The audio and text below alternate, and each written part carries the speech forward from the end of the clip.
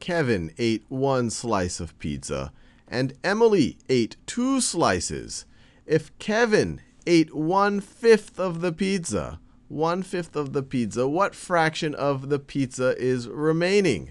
So let's just think about how many total pieces, because in order to figure out the fraction of the pizza that is remaining, we need to figure out the number of pieces remaining, number of remaining pieces, divided by the total number of pieces. Total number, so let me write it this way, total number of slices over the total number. So number of slices remaining over total number of slices.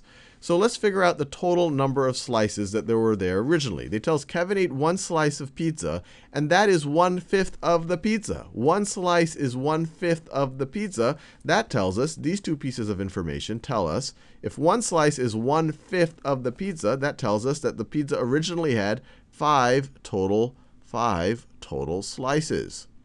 So this number right over here is 5. And now, what are the number of pieces or number of slices remaining? So we started off with 5 total slices. Kevin ate 1, so let's subtract out the one that Kevin ate. Emily ate 2, so let's subtract out those 2. And we're left with 5 minus 1 minus 2. We're left with 2 slices remaining. 2 remaining slices. So this right over here is going to be 2.